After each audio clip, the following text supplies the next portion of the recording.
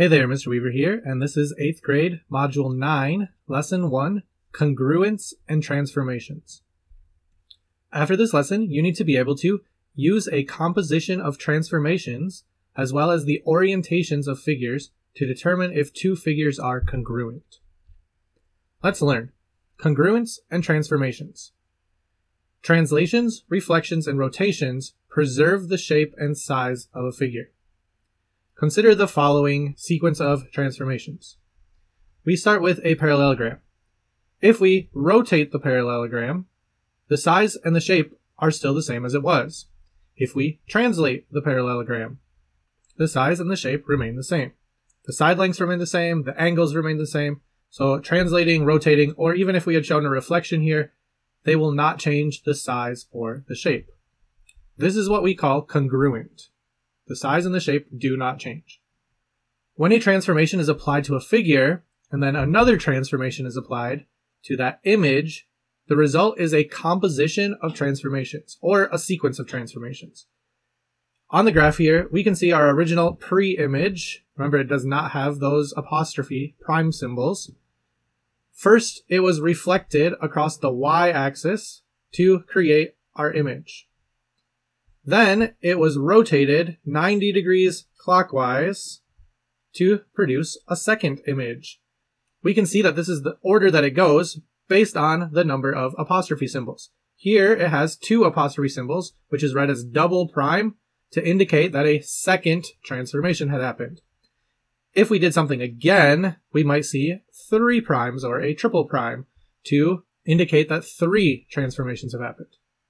Through these sequences of transformations, we can show that two figures are congruent if we can get the second image by doing a sequence of rotations or translations or reflections from our pre-image.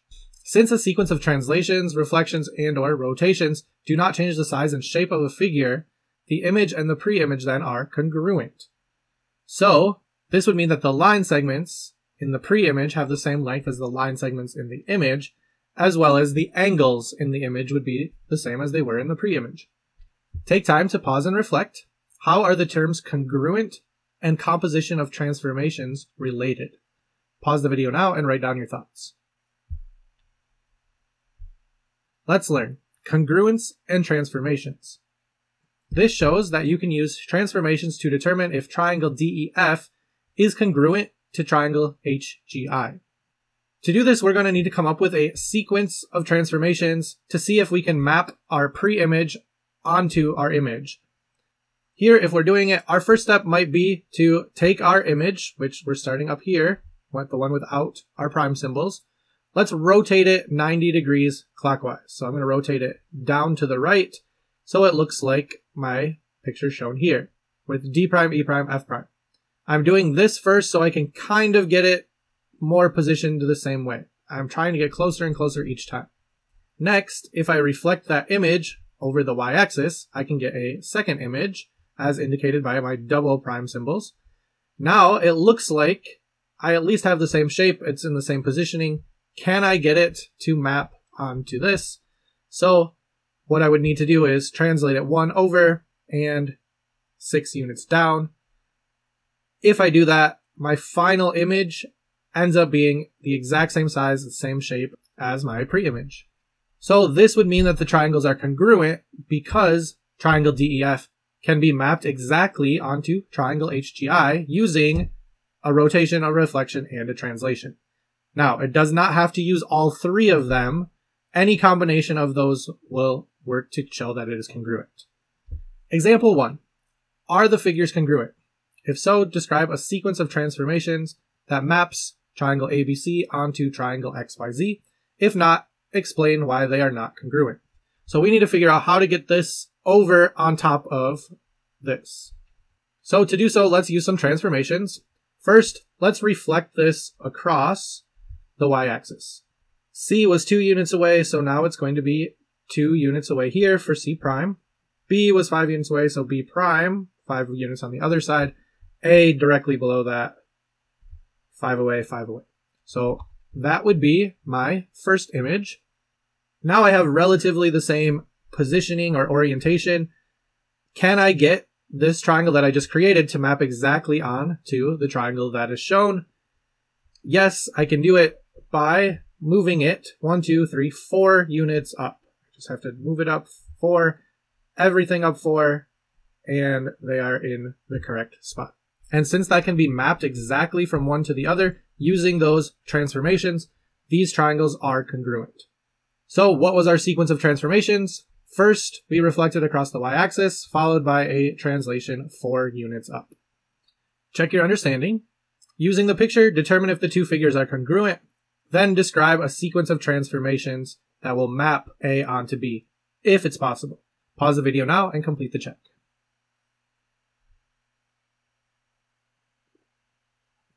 Check your answer. First, yes, they are congruent. And for B, one possible way that we could do, there are probably many others, we could do a 90-degree clockwise rotation about the origin and then translate it down 4 units. So if I'm starting with A, 90 degrees clockwise would put that one there. This point here was down 3 over 1, so I would do the opposite of that for 90 over 3, up 1. My 90-degree spot would be right there. There's my side of 2. Here I was at 3, so 3 would be up here. I'm just making a 90-degree angle. There's 2 again. I can start to see the shape here. This was down 1 over 4, so over 1 up 4. And there is my rotation. So I'm going to call this one A prime. Since they didn't give us vertice labels, we just have the shape. So this would be my image. It's now positioned correctly, so I can finally use a translation. Every point would just need to go down 1, 2, 3, 4 units to get it into the correct position. So this would be congruent. That is one way to do so. Another way, if you wanted to rotate about this point, we could go rotating it down this way, so it would look like this. I just rotated about that point, and then from there I could translate it down 1 to the right 5, and it would be in the same position. So there are multiple ways to do this, and since they didn't give you options to choose from, find a way that works and go with it. Example 2. Determine congruence. Are the two figures congruent? If so, describe a sequence of transformations that maps trapezoid EFGH onto trapezoid IJKL. If not, explain why they are not congruent. So let's see if we can get EFGH onto IJKL using some transformations. So first, let's reflect it across the y-axis. So reflecting it over that way, F prime would now be here. E 3 away, so 3 away. G was 2 away. H was 1, 2, 3, 4, 5 away, so 2, 3, 4, 5. There is my first image. Now, if I try to translate it up, this top corner would match fine with this corner. This corner would match fine with this corner, so that side would be okay. This one would match up here, but this last bottom corner down here, moving it up 4 units, would match with over there. So drawing my new second image, it would look like that. It does not match up exactly. If that's the case, and there's nothing you can do just by using rotations, reflections, or translations to make it match up exactly, they are not congruent. So these two figures would not be congruent.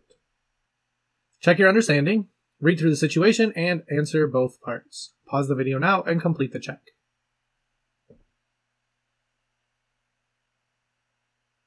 Check your answer. This is not congruent, and there is nothing you can do to get A to map exactly onto B using rotations, reflections, or translations. Hopefully, just by looking at the picture, you could see they are definitely not even close to being the same shape. This one looks like an L. This one maybe looks like an F or part of a T. They're not even close to being the same shape. They are not congruent.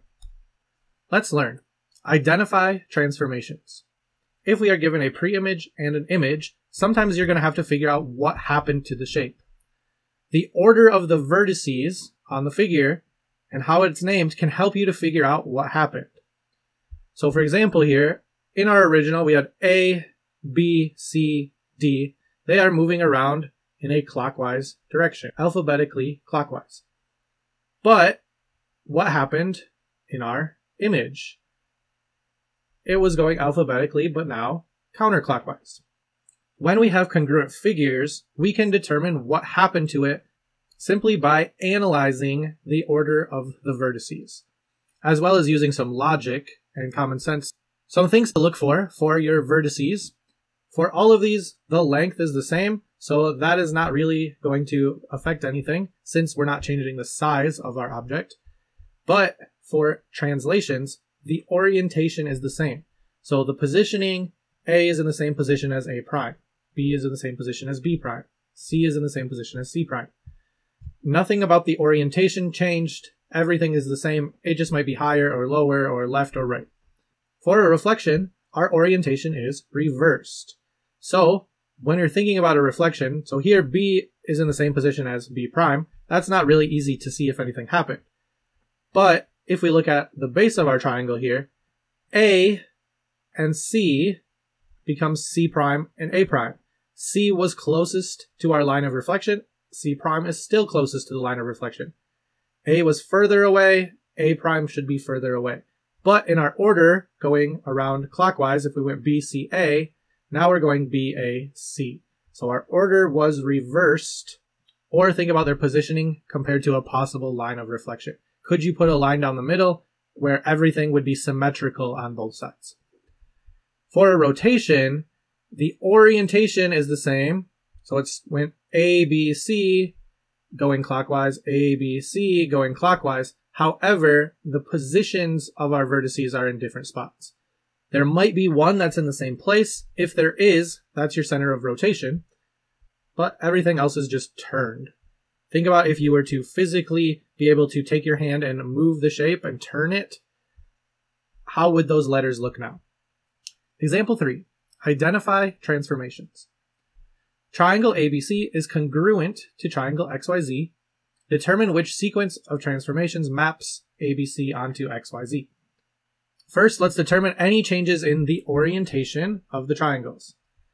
Here we're using different letters, but if you look at what things would be the same, angle B here would be the same as angle Y. So if we want to call that like B prime, just to make it a little bit easier, our short side connects B with A, so B with A prime. So if that's that, then C prime must be down here. We went BAC going counterclockwise. Now we're going BAC going clockwise. So our orientation was reversed. When that's the case, at least one is a reflection. So at some point, this was reflected over something, probably over the y-axis. If we reflect that way, B was 2 units away, now it's there for B prime. A would be over here, and C would be over here. How do we get it into the correct spot? We have to move it down 2 units.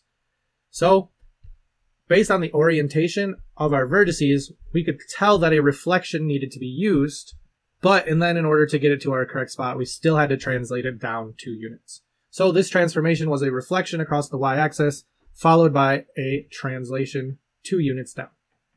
Check your understanding, read through the situation, and choose the correct sequence of transformations. Pause the video now and complete the check.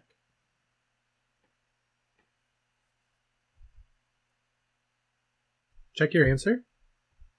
You should have chosen D, that you would reflect our parallelogram and then translate it 5 units to the right. If we're given a multiple choice type question like this, sometimes it's going to be just as helpful to look at each of the choices and determine which one works. So if I took M, shifted it up 4, 1, 2, 3, 4, and then to the left 4, 1, 2, 3, 4, that's over here. That is definitely not getting it to our image, so A would not work. I could check other points, up 1, 2, 3, 4, but I'm still not going to the same place that I need to go to. For B, if I reflected across the y-axis, so first I'm going this way, I would end up with that point is in the same spot, 3 units and 3 units, 1 unit, 1 unit, 4 to 4. So that one at least gets me the same positioning, the same orientation as my image. But then if I reflect it across the x-axis, I'm now up here, that point's there, 3 and 3, that point's there. that point's there, and that point's there. So reflecting and then reflecting it again made my final image look like this. It's close, but it is not in the same positioning. For C, rotating it 180 degrees about the origin. So this one, 180. Here, 3 units, 3 units. So K would be the same as up there. L, diagonal, 4 over 3 up, so 4 over 3 up. L would be the same as there. M would be right there. So I can see my first image looks like that. If I translate it 2 units to the right, it's still not going to position it correctly. It'd be on top of it, but not matched up exactly. So this would not work either. Finally, D, if we reflect it across the x-axis, so up here, here, here, and here, there's my reflection across the x-axis, and then translating it 5 units to the right. So this one, 1, 2, 3, 4, 5 matches there. 1, 2, 3, 4, 5 matches there. 1, 2, 3, 4, 5 matches there, and that one matches there. I end up in the same spot, so D works. So if you're given a multiple choice type problem, you can just check each one to see what works. As soon as something is not matching up correctly, it cannot be the way to show that it's congruent.